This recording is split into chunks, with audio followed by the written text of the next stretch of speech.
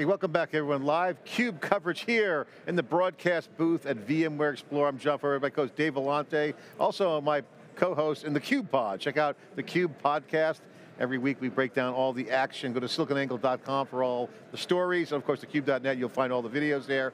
And today, this session, we're going to review the amazing panel we had yesterday, modernizing the digital first multi-cloud world, sponsored by Kyndryl. We're here with Sunil Bhargava, who's the Senior VP of Offerings with Kyndryl, to review and just talk about the impact of that panel. We had Oracle Cloud, Azure Cloud, VMware, and of course, Kyndryl. Very dynamic conversation. We're going to unpack that and more here. Dave, what a great conversation. Sunil, great to see you. Thanks for coming back on. Absolutely. It was wonderful to be here yesterday and happy to be here today. This is kind of like a backstage kind of review, post-mortem. It was such a good video that we wanted to do, kind of replay, but also dig deeper. Right. Because we hit on a bunch of things. Number one, I'll just summarize. The Oracle and Azure together on there with VMware showed multiple vendors talking multi-cloud in a way that was very productive. It was cooperative. They're talking to each other, they were open, and a little bit of a debate, but not much debate, we're all on the same page. Yep. That, I think, was the biggest takeaway for our customers. What would normally be considered competitors, actually sitting ready to cooperate for multi-cloud for the benefit of customers. Now, what we discussed yesterday was many customers end up in multi-cloud. And now that they're there, you have the issues of policy, of skills that you have to naturally work on.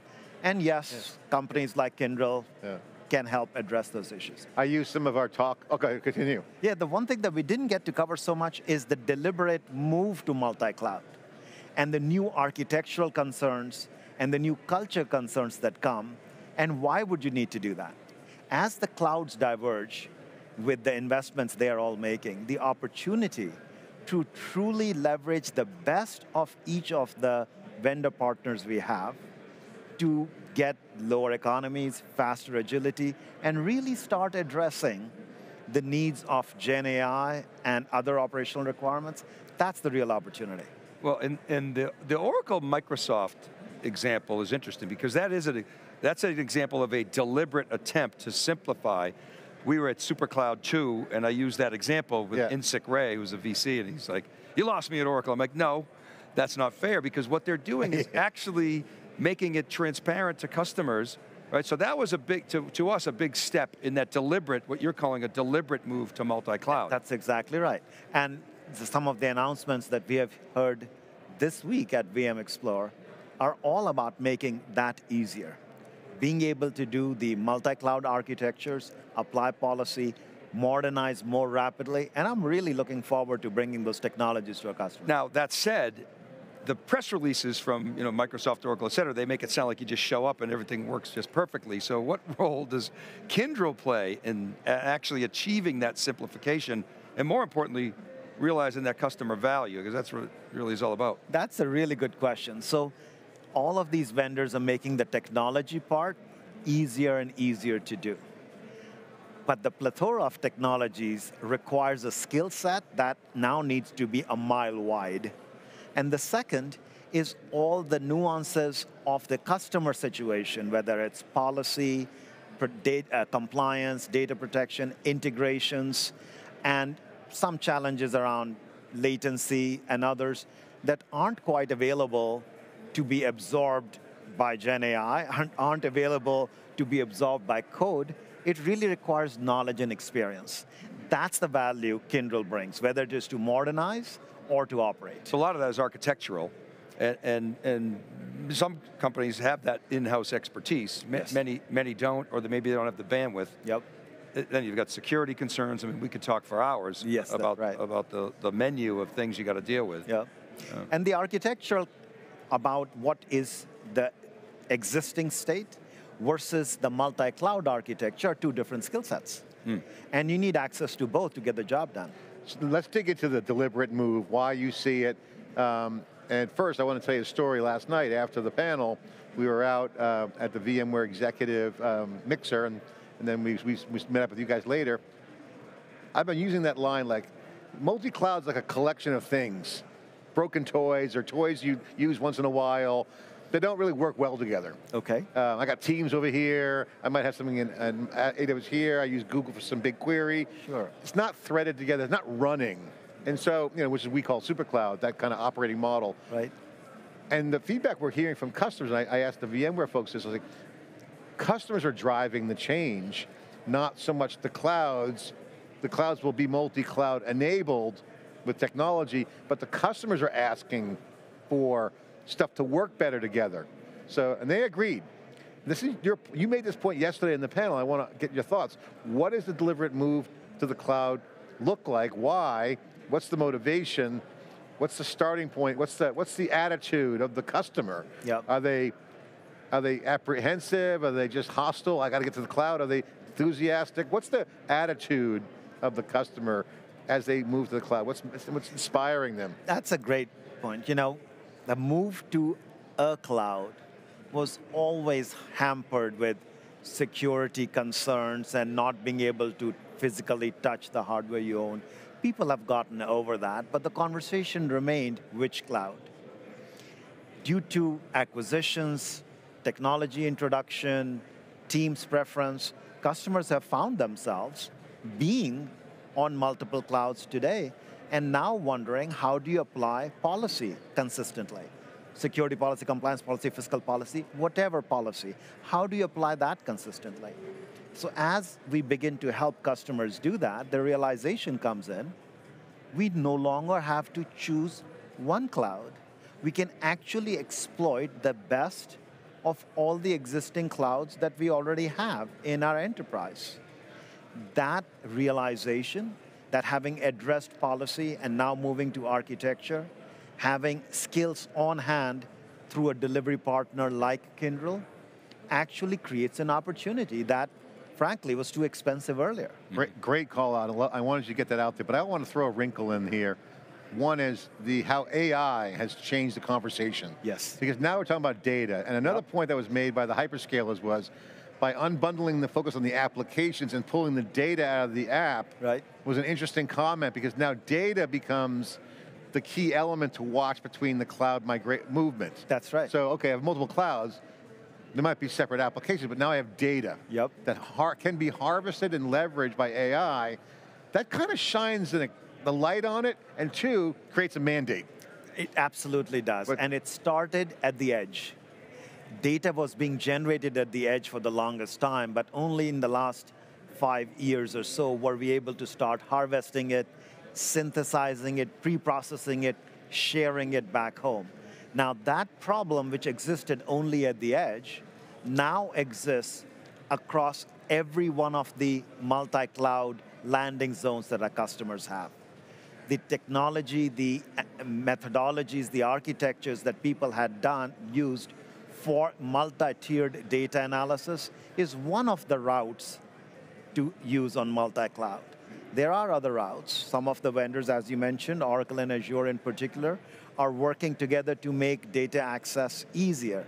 But Gen AI, the biggest challenge it's posing is data management, policy around it, knowing what you're allowed to use and what you're not allowed to use, and making sure that when you use Gen AI to make predictions, are you actually using a representative data set? Can you trust the outcome? That really puts a big shine on data. It's not just making the plumbing work. Yes. There's a data strategy, there's legal and compliance issues. The other thing too I would say, John and Sunil, is just in observing the year of AI, there are a lot of, and we buy the premise that you need to have this sort of, what VMware's calling private AI. Private AI, because of the legal issues. John, you and I have talked about this a lot. We've done a lot of research in it as well. Our power law, distribution of AI. So it all makes sense. But when you look around at what's available for customers to actually deploy, you got a lot of stuff in the cloud. If I want to do things in a hybrid or a multi-cloud or even an on-prem fashion, I see reference architectures, I see a lot of complexity, I see a lot of immaturity, and so that's, again, where you guys bring skill sets. How do you think about bringing that to market for customers? Are you getting a lot of demand for, hey, help, we don't really understand how to make this stuff work? What are the dimensions that they're asking for help in? So that's a great point. So complexity is one of the biggest challenges they end up facing.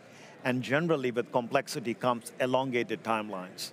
What our customers are bringing to us is the desire for agility through minimum viable product that can iterate, deliver value to the organization, because some of the things they're now stepping into are actually culture changes within their organization. Mm-hmm. So waiting for a perfect solution is not really what they're looking for. They're looking for iterative solutions that give insights, allows them to do the change management, skill development, funding clarity, while continuing to progress on this journey. So that actually puts the point that we had talked about yesterday with managed services, and how managed services now becomes in parallel to this innovation. Enabling it, supporting it, no longer transform first and then manage later, but rather doing it in parallel streams. Sunil, we've been following Kyndryl since the launch of the venture, yes, the renaming, and seeing the success of it.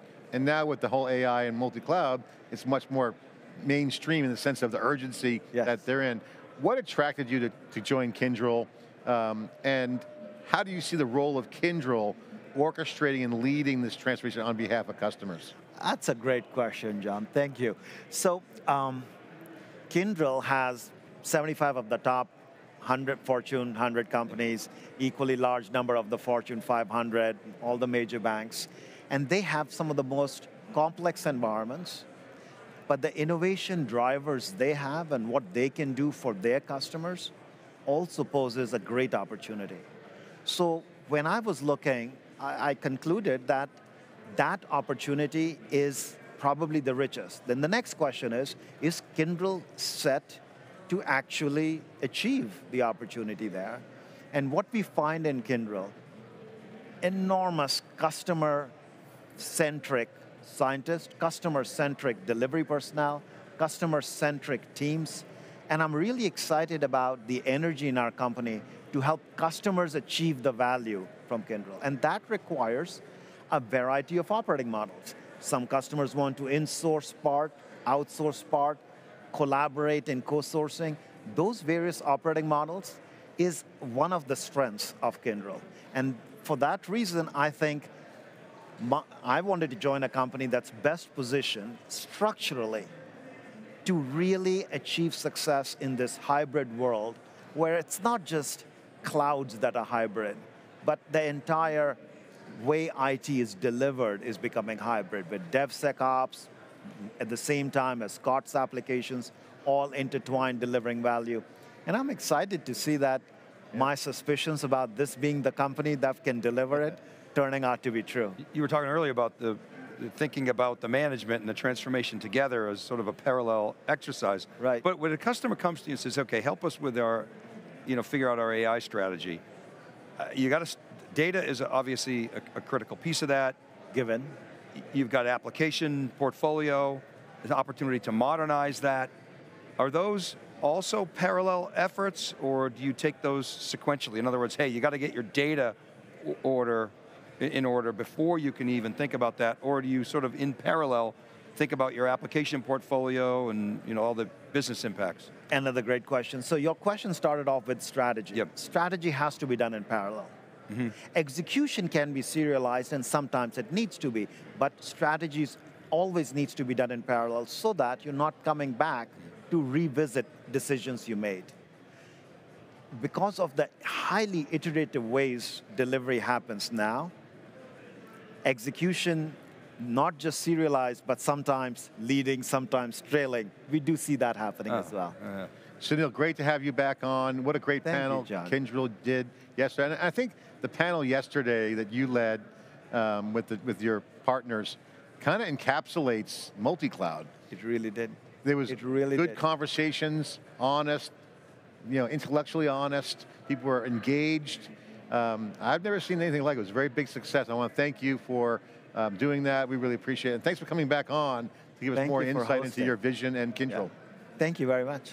Okay, it's theCUBE. We're live here in Las Vegas, the broadcast booth in VMware Expo. This is theCUBE, SiliconANGLE and theCUBE. Go to siliconangle.com. Check out our new thecubeai.com. That's our special language model. Also go to thecube.net for this video and all of our videos from VMware as well on YouTube, Twitter, and all the social world. All our channels are open. Contact Dave and I. For Dave Vellante, I'm John Furrier. We'll be back with more live coverage after this short break.